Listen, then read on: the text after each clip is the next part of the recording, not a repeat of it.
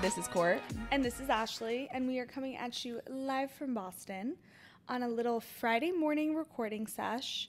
It's a very you can do both moment. Yes. Court was out at the concert last night. We'll get into the details, but I actually haven't even asked her about it off camera because I wanted the pod to experience it as well. How was Noah Khan last night? I mean, he's always just the best. He always ever. hits. Yeah. But I was so proud of him last night. He played at Fenway, and it was the first night of 2 that he's going to be playing there. And he was just so magical and talented and humble, and he's just the best. He really is. And I hate to say it, but I am very much an OG fan. Like, I had been a fan of his since before he came out with this album that he went really viral with, and I've seen him in a concert, no joke, like 6 times. Yeah. Over the past several years, like maybe 6 years. And it's just cool to see someone start from literally nothing to get to where he is now. And he made a lot of references to it last night because he grew up in New England. His parents live in Vermont. He lived in Watertown for a while, like when he was starting his musical career. And so it was just a very full circle moment for him, and you could feel the energy in the stadium.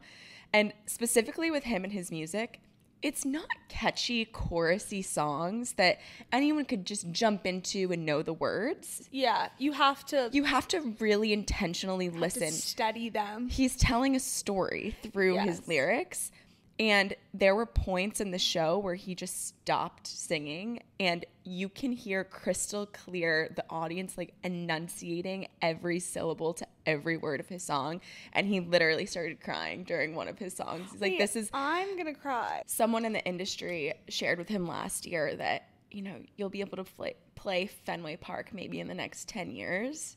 And he was able to do that a year later and sold out 2 shows. So it was so amazing. Aww. It was just so fun. Matt and I got very last minute tickets. And it was worth, honestly, every penny. I was contemplating going again tonight because Sophia and Camila were like, wait, should we go? And I was like, well, I'm going tonight, but maybe. I think it's cool that you were also at the first of his 2 shows. Yeah. I feel like the first show there, like, that's such a big moment for him. Yeah. So he kept saying, this is the best night of my life. This is the best night. And I'm sure artists say that all the time, but he meant it. He meant it. He definitely meant it. I was going to say it looked amazing, but I haven't seen anything just yet. But I know it was amazing. Yeah. I'm so happy you guys got to go. Courtney's been manifesting this for, like, ever. Like, you always knew you were going to go. You guys were just like, no, we're just going to do it very last minute. Yeah. Yeah, it was in the calendar literally for months, but no tickets were involved because it was so it was thousands of dollars for a ticket. It's like when I don't think anyone should ever be charging that much. No. But that's like a Drake level or a Bad Bunny. Like, that is really expensive, especially for Fenway Park when you can't see anything at all unless you're on the field. But how was your night last night? How was your week? It was good. It was just a little wine night in with a friend. That's my energy that I need this week. Yeah. As much as, like, I would have loved the concert, like, I am not in that. Yeah, you had to protect your energy. Yeah, which is such a great segue. Okay, starting now, count the amount of times you say energy in this episode. I love that. It's going to be a lot. We're going to break a record. Because today we're going to be talking all things energy. One of my favorite topics. I know that we said morning routines is a favorite topic, but energy is, I think, tops it for me. Yeah. Let's not forget, Courtney and I wanted to get matching tattoos that said energy. Oh my gosh. Maybe we should still do that. I would still do that. Yeah, me too. Because energy is everything. Energy is how you become successful. It's how you read people in a room. It's how you find your soulmate. It truly is everything. And I'm going to break out a lot of cheesy quotes this episode. I'm in the mood for that. Perfect. So one of my favorite quotes is, be the energy that you want to attract. Okay. I love that. I have been dealing with this recently. Mm-hmm. So my energy has been low, kind of just not my best self. And I have been feeling low vibrations. Mm-hmm. And yesterday was the start of just like kind of a next chapter for me. I was like, all right, today is the start. I am going to change my energy, change my mood, change my attitude. And I'm viewing everything as an opportunity. I was feeling like a little bit of stress. Like there was just a lot happening, specifically work-wise, but then also personal, and just trying to balance everything, but also make time for myself. Yeah. And I was getting overwhelmed, but I've now reframed this into being an opportunity and positivity. So I am trying to put out more positive energy. Yeah. So when more things come to me, I can view them in a positive light. And I think that goes to your quote of putting out the energy you want to attract. Yeah. I think this is really prevalent in dating too. Yes. If you come off as maybe insecure or not confident in yourself, you're probably not going to attract the most confident person in the room. And then I always bring back to, or this concept brings me back to when I found Matt, or when he found me, or I connected with someone really, really authentically. It was always during an era when I wasn't looking. I didn't have that scarcity mindset or like really, really eager to find a certain type of someone. It was always an era of me taking really good care of myself and me not needing anyone else, and having the mindset of I'm not going to entertain anyone else's energy unless it adds a value to my own. And so it just works in your favor when you have been working on yourself and you're putting out an energy that like people are literally attracted to. Yeah, because when you're happy and you are feeling your best and your energy is up there, people gravitate towards it. Yeah. My favorite compliment I've ever received is you have an infectious energy that breaks up a room. There's nothing better. Who wants to be known for, you kind of suck the energy out of the room. Like you got to figure your stuff out. Yeah. Energy drainers are the worst type of people. And people talk about it. Yeah. And people feel it. You don't even have to talk about it. You can give the look and you know. Exactly. We all know those people in our lives that you need to protect your own energy by setting up a boundary. Maybe someone you've been friends with forever. Maybe it's a family member, but it's someone who takes more from you than gives to you. And that's honestly the worst. It's like, who wants to be known for, I can only spend like an hour with this person, then I gotta get out so they don't impact the rest of my day, or like I can only take so much of them. No. Truly the worst. The catalyst for me wanting to change around my attitude of this whole thing was I was feeling like I was the energy drainer around other people. Like I would show up to functions and I would just simply be exhausted. And I'm like, I am not adding any value here. And I'm also draining myself even more. Yeah. Just by like forcing myself to go out and be there and like try to show up, but not showing up in the best way. Yeah. And I was like, the last thing I ever want to be is an energy drainer. Yeah. So that was a very big reflective moment. I'm like, here we go. We're going to restart, reframe, do all the things.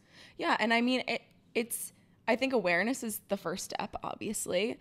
But when you're around people that give you good energy, I think it just becomes infectious and you want to do that for other people. And it works both ways. So if you've experienced energy drainers and you're not feeling your best self and you're not bringing your best self, then I think it's smart of you to reevaluate and see how you can pivot and do something internally that makes you become that energy giver again. But everything is so circumstantial. It depends on the room that you're in. It depends who you're with. It depends on what's going on in your life, how stressed you are. And in my current position, it's so interesting work-wise because I work so closely with the founder of an extremely successful company and an angel investor, right? I think this has made me even more tuned with energy as a whole. Like when things are stressful, it radiates across the team. Yeah. If things are really exciting, it builds momentum with everyone else. And specifically with my company, if y'all have no idea, brief background, it's called Create and Cultivate. It's an events and media company. We put on retreats and large-scale events specifically for ambitious women that are looking to grow personally and professionally. So a lot of it is maybe conferences that help women with mind, body, and business. There's programming, there's education to help people level up and hit their milestone in their businesses.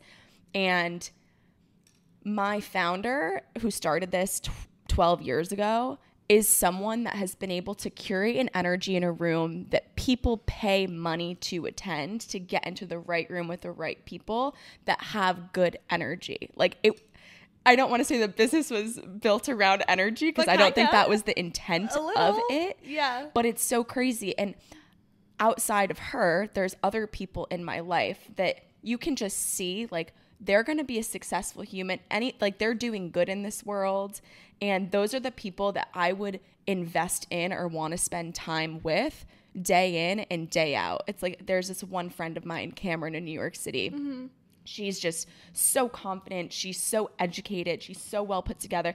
If she asked me to do anything, or like, hey, do you want to start a Zoom call once a week with like girls that are looking for a community in COVID? I'm like, yeah, immediately, yes. Whatever you want me to do, Cameron, I'm there for it. That was niche because it actually happened. Such a niche, random example. But it's like when people radiate this amazing energy, it's easy for anyone to get behind them. As we start growing up in life, like maybe your friend that has putting something great into the world starts a business. You want to immediately invest in that business because you believe in that person. Yeah. And so, as silly as the word energy may sound, it means so much. It means so much. What's your second quote? Don't adapt to the energy in the room, create the energy in the room. I think that's a nice reminder when you're going into whatever room, whether it's work, family, friends, what you put out can change the whole thing. The attitude you bring in, how you carry yourself, the energy you bring in. Now I'm like so conscious of the energy, but the energy that you show up with can change an entire room. Yeah. And I think it's a good reminder that you don't have to be reliant on others. Yeah. You can change everything. Exactly. Which is really powerful. It is powerful. Yeah. But if you're low energy and you enter a room with low energy, you have to make that conscious decision of, do you want to change this around, or do you want to be low vibes? Yeah. And totally up to you, but I'm now in a sales role, so this really applies here. Like, I'll get on a call with someone and I make a determination. Do I want to match this person's energy? And if they look like they don't want to be here, or I don't know, they have a wall up for whatever reason, or do I want to come in and be super charismatic and make them remember the conversation? And I like to think I choose the latter. But yeah, it's very powerful. Like, you can decide how you want to be remembered by. I think Joe told me that matching, it's like a sales tactic. Like, you're always supposed to match their energy or something. I like what you just said. It's like being remembered. But I don't know. He like randomly said that one day. Yeah. I said something about matching energy, and he's like, yeah, it's sales. Blah, blah, blah. Yeah, you're supposed to match their energy so that they feel comfortable, but then throughout the conversation, you can change it. Yeah. Like, you can twist. If someone has a really negative energy, you are the person that can twist it. Yeah. The concept of matching people's energy is my favorite when we talk about friendships. Yeah. And I think that's why we are who we are. I've never found anybody in this lifetime that matches my energy the way that you do. Yeah. And that is why we can simply have so much fun, whether we are lounging, absolutely chilling in the lowest of vibrations. Yeah. But we're matched and the vibes are up. Yeah.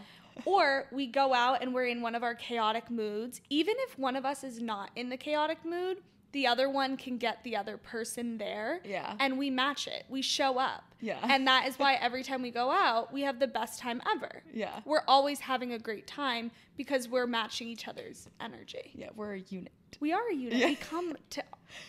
Our molecules come together. Like, we are one. Yeah. But my favorite is when you have someone that's so close to you and you can literally ask them, all right, so what's the energy? How are we feeling? What's the vibe? And if you say, all right, I want to stay in tonight. I'm not feeling it. I'm like, perfect. Let's do that. And like, we can bring the same amount of energy to the situation depending on what it is. Guys, my brain fog this morning. I got 5 hours of sleep. I came late. I'm drinking a very subpar coffee. Let's talk about subpar coffee for a second. Let's digress. Let's digress. Okay. So Joe and I have the Breville espresso maker. He's been making me coffees. And we do a double espresso usually over ice, although I am drinking hot this morning. We use the Nespresso milk frother with vanilla syrup, milk, cinnamon on top. He has perfected the ratio. So great. The other day he's like, all right, I'm going to make your coffee, but we are out of vanilla syrup. I was like, ugh. One, how could you let this happen? Two, okay, it's fine. Like, I'm still going to drink it.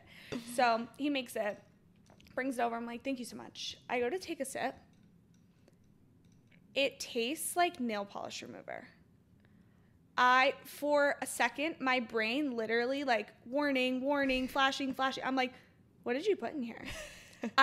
For a split second, I actually thought he poisoned me. I made him taste it. And it was just like a really jarring feeling. It was a split second. And then my instincts came over and I was like, okay, there's no way he poisoned me.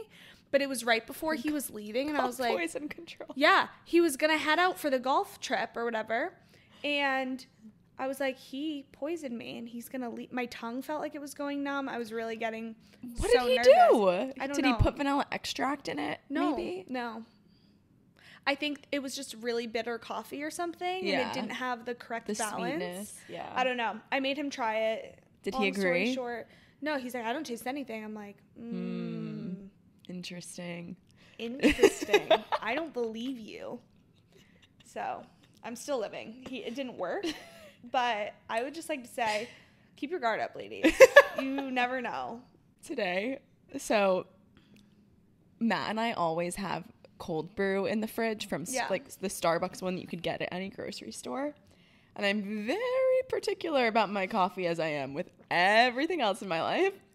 And wait, when we were setting up, Court was here and I was adjusting like the shade and she's like, no, that's too dark. Up. And I was like, okay, I pull it up. She goes, down just like 1 inch.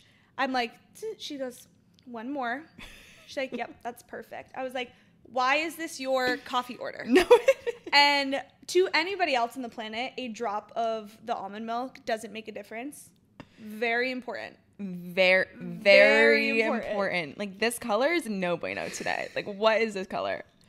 I made it myself, but Courtney needs the exact ratio. It needs to be the right color. It needs to be the right strength of the espresso or the coffee. I'm with it with cocktails too. Like, I will not drink it if something's off. And you know what? They should just put me in the back. Like, I should be back there. Put her in the back. It's going to save both of us so much time and energy. Just let me make my own drink, please, and thank you. Courtney's also always the designated bartender whenever we're together, whenever there's a weekend. Yeah. And I wouldn't really want it any other way. Yeah. It's perfect. Yeah. But back to my subpar coffee. Yes. I always have some sort of cold brew in the fridge. Sometimes it's La Colombe, sometimes it's Starbucks, whatever's available at the grocery store at the time. And Matt bought the Starbucks cold brew yesterday because we were out, and he bought the medium roast unsweetened, and it was supposed to be the dark roast. And so I'm pouring my coffee this morning, and I go, hey, Matt. He's like, what? I go, you bought the medium roast. He's like, I thought you liked the medium roast. I was like, I like the medium roast of the La Colombe, but the dark roast of Starbucks. We've been over this. He goes, you better watch yourself. There might not be any more cold brew coming from me. I go, perfect. Let me do it. So yeah, that's why my color is quite hideous, but it's drinkable nonetheless. But now I have two, not one, but two. He bulked up. So here I am with my medium roast, unsweetened. That's tragic. I'm really sorry. Yeah, I know. Literally my thoughts are with terrible. You in this dark Thank time. you. Yeah. Back to energy. I remember what I wanted to tell. Okay. Say. If you want to know me personally, this is a really good indication of who I am in my spirituality. I see a psychic more than I see a therapist. That's probably an iconic quote that we need on a t-shirt. I am obsessed with that. And my psychic tells me time and time again, when you put up a wall to protect yourself, you're blocking other energy from coming in. Literal wall. And when you think about it, it is so true. A lot of people, I'll relate it to dating or meeting new people out and about, a potential friend of yours. The more vulnerable you are, the more they will be able to match that and be vulnerable. The more you have a wall up and maybe you're not trusting or you just don't care to let your guard down, there's no way other people are going to get through to you as well. So the same way that you match someone's energy, if you're trying to get to know someone or if you're trying to maybe find a person, you can't have a wall up and be super guarded because it's never going to work out in your favor. I agree. I like that. And I think that's a really good reminder. Yeah. Not to say that you shouldn't trust people immediately, but honestly, I trust people immediately. I do too. Until they prove me wrong. I trust you until I don't trust you. Yeah. Until you give me a true reason. Yeah. And energy is so powerful that I feel like I have a good enough read on people to know if I should trust them immediately. Yeah. You know? Also, I think you're setting people up for failure when they have to build your trust. It's like, just trust them until they prove you otherwise. Exactly. Let's talk about toxic negative energy, how not to feed it, and how not to get caught up in the cycle of negative energy because it can be so addicting. Yeah. So true. I find myself doing it, and specifically around drama. Ugh. And sometimes drama's good. I've heard all the girlies all over TikTok and other platforms say women were made for drama because it kept us safe. Like back in the day, that is how you knew. Ooh. Like the women had to tell each other because the men didn't tell them anything. So like true. It literally kept them safe. Like we were meant to I think a little bit of drama's good. It's how you bond, all the things. My favorite drama is drama that doesn't involve me. Absolutely. Drama honestly never involves me. Yeah, we're not dramatic. There's a difference between drama and being dramatic. Totally. I am dramatic. Yeah. I would not say I'm involved in drama. No, not at all. Our lives are a bit too vanilla. Stable. For that. Stable. Yeah, I like that. Similar to drama, how like people will repeat things over and over again. I feel like this can happen when you are hanging out a lot with somebody who has a glass half empty mindset. Yes. And they're constantly saying, oh, this isn't working out for me. Oh, yeah. Of course this would happen to me. That is the worst cycle to get caught up in. You drive, you're going to park somewhere. You can't find parking. Oh, of course I can't find parking. Like this always happens to me. Then you know what? You're putting that energy out there. Now you're going to get a ticket on top of that. And then you're going to come back and say, of course me, why me, poor little me. And then you just like keep going. That's the worst type of friend, one. But two, as their friend, it's easy for you to also hop on the complaint wagon. Yeah. Why do we do that?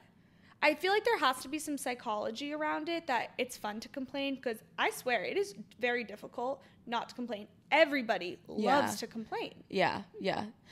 It's like almost a like trauma bonds people kind of thing. Yeah, it's like a bonding moment. Yeah, even on a Zoom call, like, it's raining today. Like the first thing people say. Yeah. It's like, why is that the go-to? I couldn't agree more. I want to literally praise the ground you walk on as you say that because truly my least favorite type of person. Yeah. And secondly, if you're comfortable enough with the person, actually, even if I'm not comfortable enough with the person, specifically in that parking situation, I'm like, no.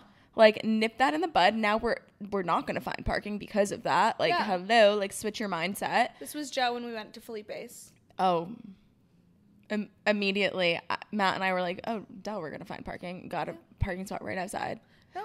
And it's the reason I'm not going to get a parking ticket today or a towing situation today because I'm parked very illegally. But I told myself, not today, Satan. No way. There's no. I do too much good into the world to receive that in return. Absolutely. You know. Yep. So I think the first step here is what you need to be aware of if your friend is doing this, and if you're close to them, I would literally. My favorite thing to call out is to say, why are you negative? Why are you being so negative right now? Like, turn the attitude around. And I give them the whole spiel about their energy and how they're only going to attract more negative things if they keep it up. And if you are not comfortable with like saying that with whoever you're with, don't answer. Like, don't react. Don't give them any praise. Yeah. How embarrassing would it be like, oh, like I just have the worst luck.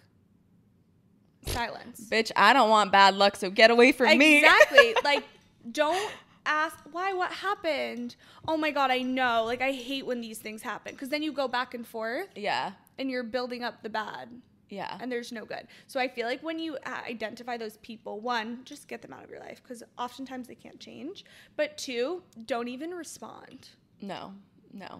And I think in being a friend, like, I guess we're talking about toxic people in general. Yeah.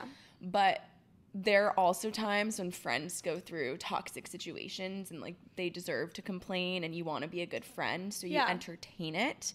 And that is 100% okay, honestly encouraged. Like, one of our friends is actually going through a breakup right now, and this is something that we've never really experienced. Yeah. At this stage in our life, at least. Yeah. And so it's like, great. We listened to all of the things. We contributed to the conversation, like, to make everybody feel better in the situation. And now it's like, all right, moving forward, we're done. We're done talking about it. We're done dwelling over it.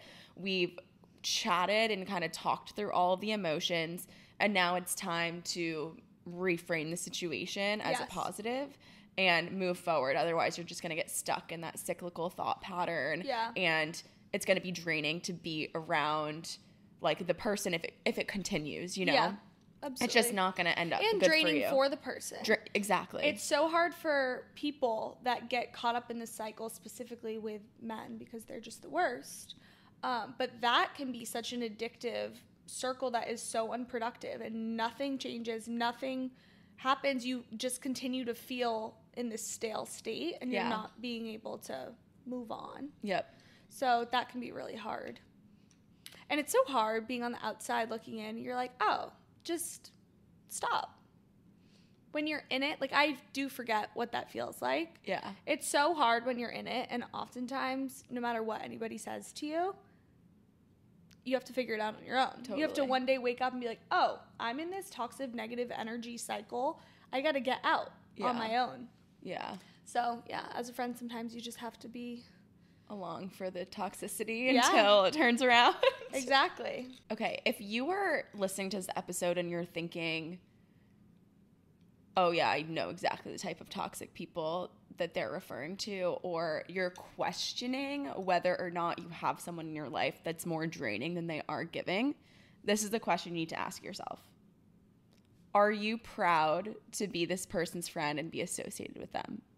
You also need to ask yourself, how am I feeling being around this person? If I leave the person and I'm like, oh, so grateful to be out of there, or like can't see them for another week, month, etc., I think that's when you should evaluate. And maybe you don't need to cut someone out of your life entirely, but you need to know if you're going to feel good or bad from the situation, monitor how much time you spend with them, because toxicity and negative energy is contagious as much as infectious energy is. I was going to say this applies on the opposite side as well. When you find somebody who, when you leave a social interaction with them, you're like, wow, like, I feel so good about myself, reach out to them again. Yeah. Like, see them more. Those are the people you want to keep close to you. And ideally, your circle is a bunch of energy givers. Yeah. And they build you up. And you can do the same for them. Exactly. That's how it should be. Yeah, you're just overflowing the cups back and forth. It's so beautiful. Life is too short. Life is too precious. We're on a floating rock. We're here to have fun. Yeah. We're here for a short while. Make the most of it and be surrounded by people that fuel you. That is truly a reminder I need every day. Yeah, and motivate you too. Yeah.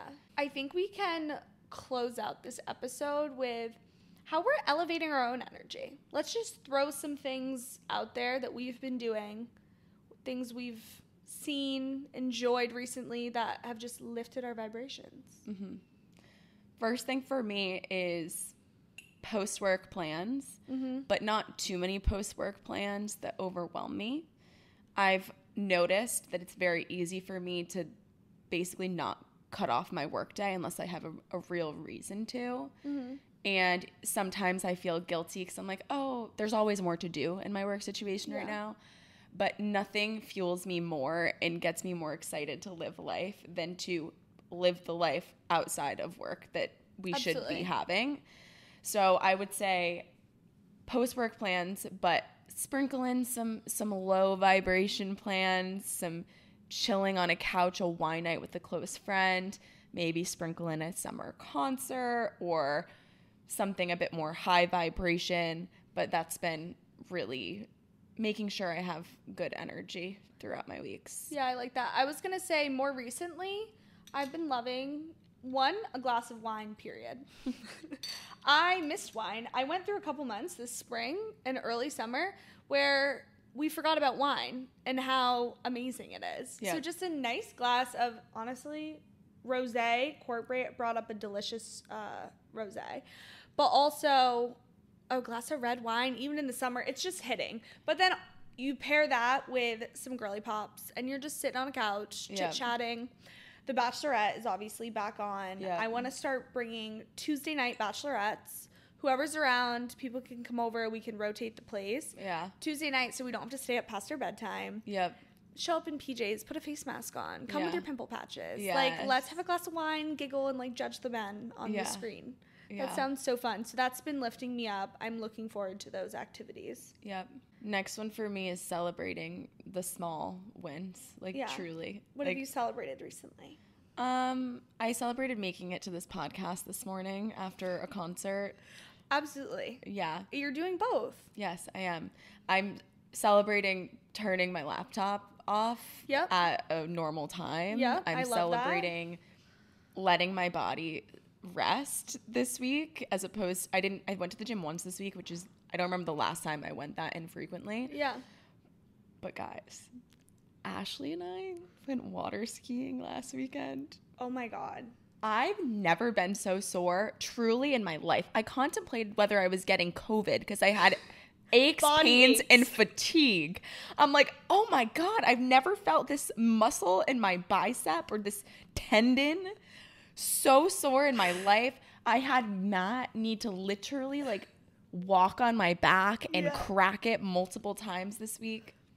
But it was also because, number one, I'm not a water skier. I didn't grow up doing that. So I learned how to water ski and I got up for the first time successfully last weekend. But then Ashley and I were trying to be creative and literally Ashley bought these Fun Boys, these huge iconic floats. And we were trying so hard to get towed in them by Matt and Joe on a jet ski. So we're holding on to a rope for dear life. Like a water ski rope. Yeah. We're sitting on our floats. On a flotation device that's not meant to be dragged in the water. Literally, the float would come off underneath us and we'd be dragged. And the float, goes completely underwater. You get waterboarded. And it's working. You low-key start to drown. I think I'm also allergic to so many environmental stuff, so I think I wasn't feeling well because I consumed so much lake water and was just out in the wild a little bit too much. Oh, it's so funny. So yeah, proud of that. Proud for not feeling guilty about not moving my body at all this week. What wins have you been celebrating? Honestly, I've been celebrating the fact that I have just been making it through my work day and my head's above water and celebrating opportunities that are coming into my life. Yeah. Another thing that's giving me energy is the fact that I'm here this weekend in Boston. Yeah. For the first time in weeks. That I could do my laundry this week without just only washing what I need to repack. Yep. That's a win.